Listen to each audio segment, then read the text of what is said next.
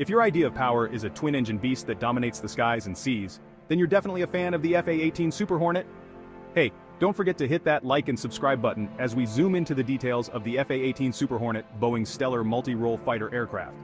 Originally developed to replace the aging F-14 Tomcat, the Super Hornet isn't just any jet, it's a carrier-based marvel capable of air superiority, ground attack, and even reconnaissance missions. What's really impressive, this aerial powerhouse can hit speeds of Mach 1.8, that's 1,190 miles per hour. With its robust twin-engine design and folding wings, it's perfectly crafted for aircraft carriers, ready to deploy at a moment's notice.